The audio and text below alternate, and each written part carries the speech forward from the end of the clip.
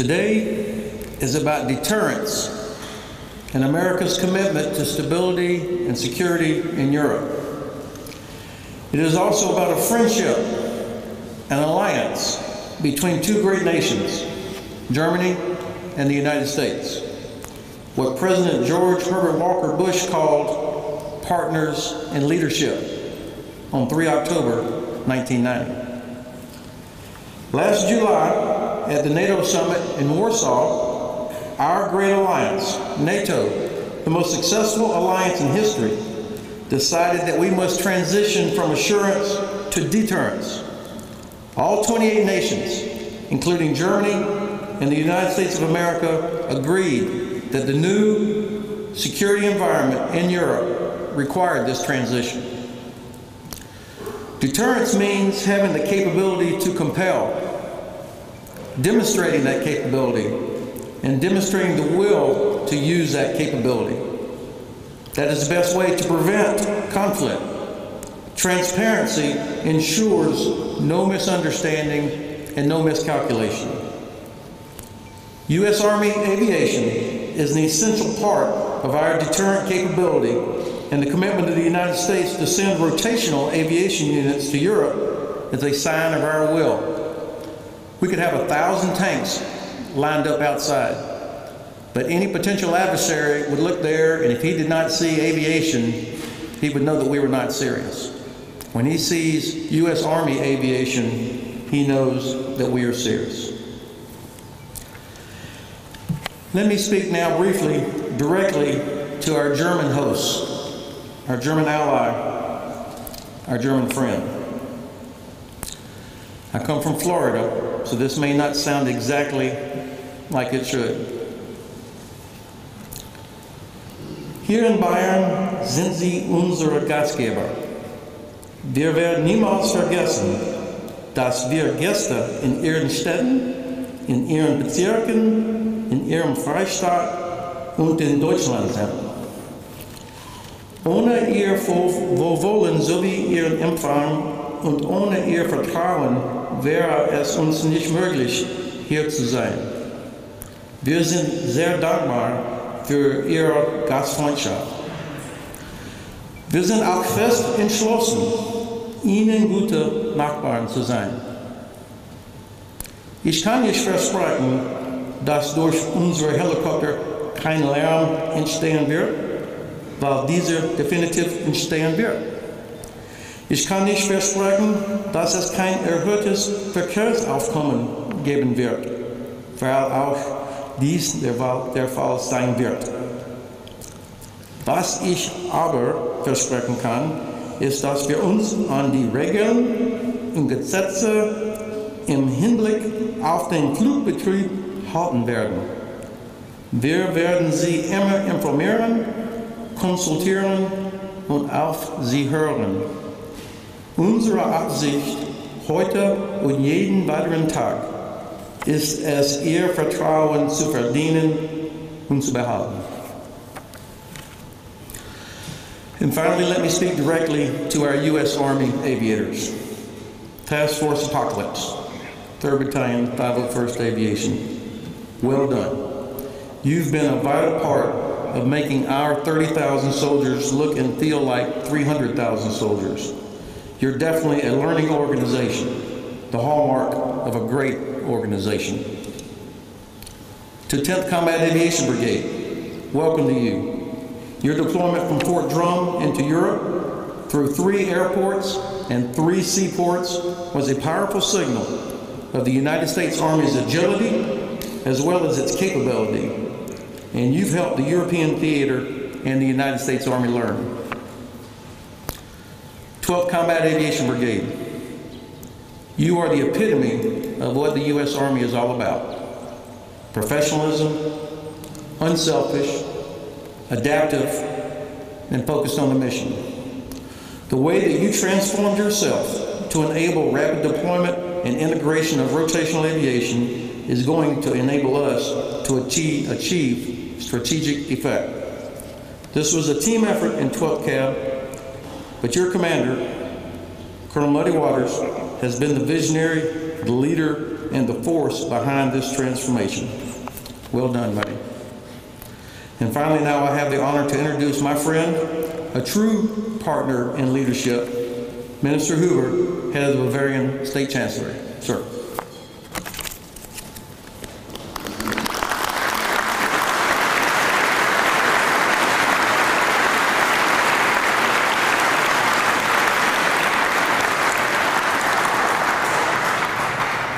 General Hodges, General von Heimendal, General Guto, General Donayu, General Klein, Colonel Lott, Colonel Waters, dear soldiers, Deputy Landrat Horndash, Madam Keller, Mayor Seidel, Mayor Forster, ladies and gentlemen.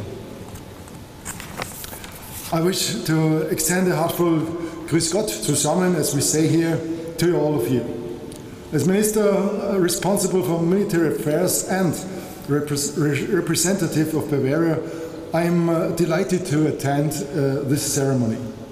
It is a pleasure for me to convey best wishes from our Bavarian Minister President Horst Seehofer and the greetings of the entire Bavarian government.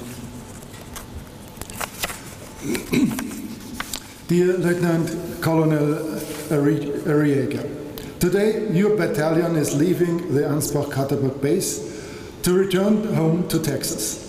As representative of the Bavarian state government, it's my privilege to express my gratitude and respect to all of you for your service. Colonel Gill, dear soldiers, welcome to Bavaria. As from today you will be stationed with the 10th Combat Aviation Brigade at the headquarters in Illesheim. The state of Bavaria is proud to offer this rotational unit a second home for a while. Soldiers of the US Army are always sincerely welcome here with us in Bavaria, and you will soon know what it means, as we said last year as a G7 summit, welcome the home, welcome at home. We know that in the United States of America have been our most loyal ally for over 60 years. To this day, American soldiers have been guarantors of peace and security in our country and in all of Europe. This new rotational unit assumes international responsibility.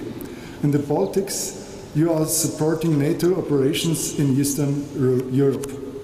I wish to thank the 12th Combat Aviation Brigade for their service in Afghanistan. Your MEDEVAC helicopters provide vital reassurance also to our soldiers. We know that we can always rely on you. Ladies and gentlemen, in my capacity as State Minister, I engage in many discussions, also those relating to aircraft noise issues. I'm confident that we all are keen to find a balance between the concerns of the population and the operational requirements of the base. But let me also add, in these uncertain times, we will all have to pay a price for security and for peace. And this price is going to increase for all citizens in Bavaria and also in Germany. The security conference held just a few weeks ago in Munich revealed new global threats. We in Bavaria, let me emphasize this, we in Bavaria acknowledge all the more your friendship, our friendship with the USA as a cornerstone of German foreign and security policy. Dear service members, I assure you, you can count on the support of the Bavarian state government. You can rely on the support of the people of Bavaria. I wish the 3rd Battalion a safe journey home and the 10th Combat Aviation Brigade a good start here with us in Bavaria. I wish you all courage, vigor and confidence in our duties, in your duties, and always a safe return from all of your missions. Thank you. My daughter Savannah and son CJ say, when are we going to be home? And they mean Ansbach. And they consider it home. And it is just a great thrill, and I'm so grateful to have the opportunity to bring my family here and live in Ansbach. To Colonel Ben Jones and John Staten here locally and the Garrison team, we couldn't have done it without you. Your continued support. You got a great team, great outfit. So thank you for that. September 3rd, 2014, in Tallinn, Estonia. Then U.S. President Obama, with Prime Minister Roivas, stated, "An attack on one is an attack on all." And in the backdrop of that speech was two AH-64s and a UH-60 from the 12th Cab. The security situation here in Europe changed, and 12th Cab changed. And we had helicopters from the Baltics to the Black Sea from 12th Cab. And then we received 4-3 Aviation from the 3rd Infantry Division, 3227 Assault Helicopter Battalion from the 1st Cavalry Division, and 351 Task Force Apocalypse from Fort Bliss. And indicative of U.S. Army aviation at the time, here in Army Europe, we hosted in the summer of 16 Operation Anaconda, and 12th Cab could not have executed Anaconda without round out soldiers in our headquarters and maintenance and support, and certainly Chaos Company, Charlie Company from TF Apocalypse to make Operation Anaconda successful. And then Task Force Apocalypse arrived at large. I am going to take a minute and detail Apocalypse accomplishments. 443 soldiers on the ground, sir. If I can do my math right, that's making 443 look like 4,400. So they're pulling their weight. 30 UH-60 assault helicopters and 6 HH medevac helicopters on the ground in 4 locations, steady state, 24 major exercises in 13 countries, dynamic presence, and including opening up an airhead along NATO's critical southern border with Syria. 3 7th Army Training Command JMRC rotations, almost 6,300 flight hours, 1,600 over their prescribed flying hour program, enabling the alliance not only building readiness within their own task force, but building readiness, creating assurance, and building deterrence with 17 different NATO and partner countries. At one point, operating simultaneously in 7 different locations. That's dynamic presence along a distributed front.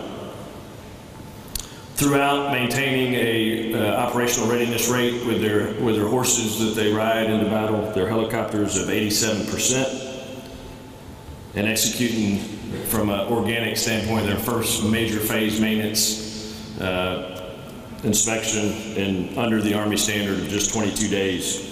Finally, I would highlight what rotational aviation is all about. Allied Spirit 5 exercise supporting the Latvian Iron Wolf Brigade at Hohenfels.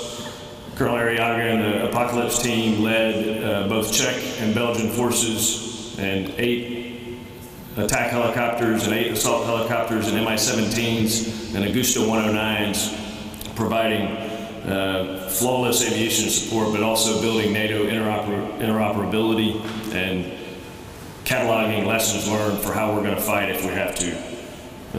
Just a tremendous job, and my hat's off to you. True assurance, true deterrence, and everything that I just detailed without a single accident or incident. So we're going to take your horses and your soldiers back home safely, and my hat's off to you for that. Finally, I will comment that this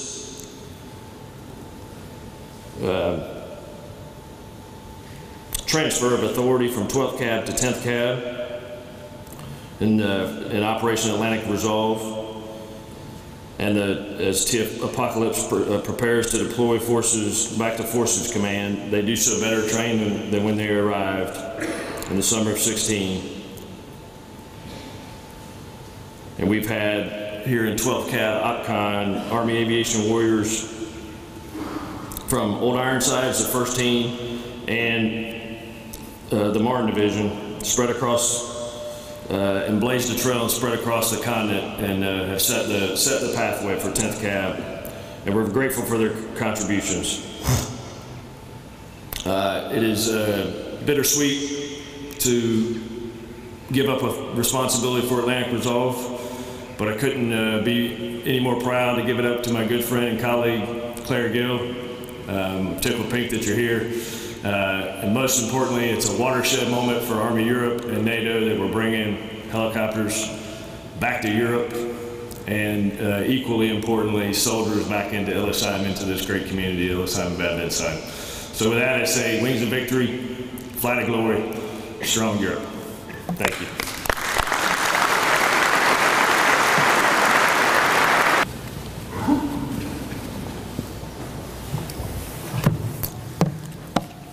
Well, it is fantastic to be in Deutschland. Good afternoon, our many distinguished guests and friends, and on behalf of all the soldiers of Task Force Falcon, thank you for such a warm welcome to Middle Franconia and the great state of Bavaria.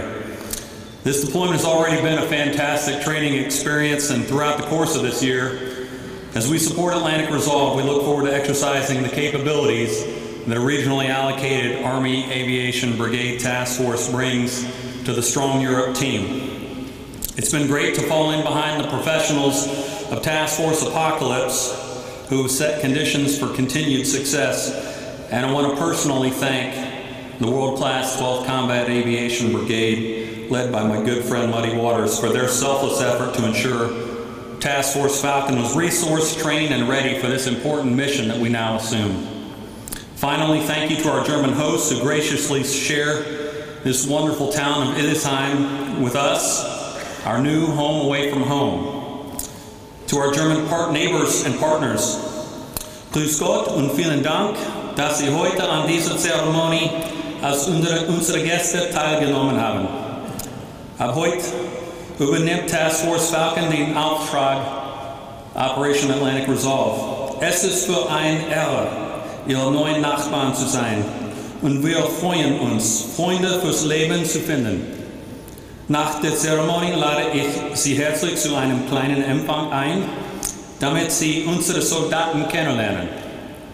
Im Namen meiner Soldaten wünsche ich Ihnen einen schönen Abend. Danke für Ihr Kommen. Flight of Glory, Strong Europe. Ability that's needed to help ensure stability and security in Europe. The transparency with which the United States Army and our ally Germany, the transparency with which we do things helps reduce misunderstandings, reduces the chance of any kind of miscalculation, but we are serious about our responsibility to provide capability, deterrence here in Europe. And Army aviation is essential to having that sort of deterrent capability. That's number one. And the second thing, this would not be possible without the support of our ally, our friend, our host, Germany, particularly here in the Free State of Bavaria, a group of communities that have great men and women who not only help us here in terms of labor, but also allowing us to live here, to fly here, to prepare for our mission. And so we have a responsibility, a commitment to the local communities that we will always be transparent, that we will comply with all regulations, agreements, policies governing how we should fly to show respect for the people that live here. Of course there's going to be noise. Of course there's going to be traffic. But I think that under the leadership of Colonel Gill, just like we've done with Colonel Waters, we can find that balance to a way that helps us do our mission, but also shows respect for our German allies. Aviation, you're not capable. We could have 1,000 tanks here, but without Army aviation, we do not present the credible force necessary for deterrence. So the fact that the United States Army is spending the amount of money required to bring an entire aviation brigade back to Europe with all of its equipment at the highest level of readiness, to do this for 9 months, and then to bring another one behind it, that shows commitment, that demonstrates will, and that gives us the capability to provide deterrence. And having a strong, capable force and being very clear and transparent about it is the best way to make sure that we never have to fight. We'll test some of our systems, we'll test some of our logistics trains, but it's going to be a great opportunity. We're looking forward to it. There must be a balance for the population here in between the problems they have to deal with. On the other hand side, the opportunities they have to work here and also to get the security of the American forces.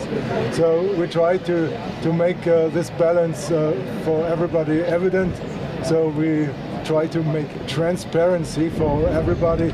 So we have this commission, noise protection commission, to make people clear what will happen here, how many new machines come in and how many get out, so they can deal with the situation optimally. 44 total helicopters between 12th Cab and 10th Cab. Okay. Colonel Gill and 10th Cab brought approximately 80, of which 55 of those are going to be in Illisheim currently. The other 25 or so are spread out across NATO footprint from the Baltics to the Black Sea, and episodically, as the previous question annotated, we will train, or 10th Cab will train in multiple locations. So those numbers will ebb and flow over the course of the 9-month rotation. Over the last 70 years, the commitment that both nations have made, the fact that Germany has hosted hundreds of thousands of American soldiers over the decades, families, there's so many connections, not just unit associations, but family connections, friendships. That's what helps. That sort of a deep relationship is what helps us get through irritants like helicopter noise or traffic. I am so proud of how the United States Army has worked hard, particularly in Bavaria, not just with helicopter noise, but if you think about the environment, the work that we do in Grafenwehr and Hohenfels, the wildlife there, the forests there are as well or better protected than anywhere else in Germany, because we made a commitment to our host to be good stewards. And in fact, we even had the French Ministry of Defense came to Hohenfels to understand how are we doing such a good job protecting our share of the environment. That same attitude is how we are going to figure out to find the balance that Minister Huber talked about between flying, being ready, being safe, but also being respectful of the local communities here. And look, if you went to Fort Campbell, Kentucky, or Fort Bragg, North Carolina, everybody that lives near those bases has this exact same complaint. It's part of it changed with Russia's invasion of Ukraine, and so the alliance has had to adjust to the new environment. Everybody, Germany is increasing its defense spending. All the parts of the alliance are having to address this new environment. So there are no plans to grow, to have to get a new base or to expand in Germany yet. But I think it's prudent for us to identify, if we had to, where would that go? And so, of course, we look at available bases in other parts of Germany, but at this time, there is no plan to bring over, to have to grow. Clearly, we would need a place where you can do maintenance, where you can train, where you've got barracks and headquarters space and that sort of thing. Thanks, sir.